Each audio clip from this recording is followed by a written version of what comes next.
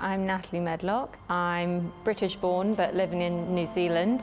It's been nice to have my hat back in the acting ring for a little while. Anne Hathaway played Jean in the first film.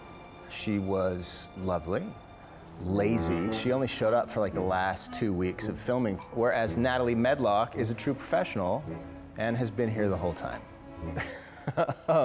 Listen, it's clearly can be a challenging situation to step into a role that someone else portrayed, particularly someone else who has gone on to an extraordinary career. But Natalie's been completely game and has shown up every day and done great work.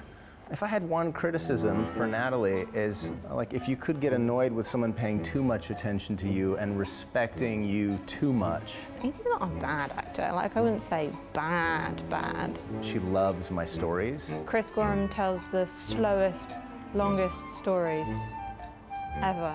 I just sometimes will sit her down, we'll be in the trailer, and I'll think of a story. I find myself like sitting there yelling at him, just, what happened?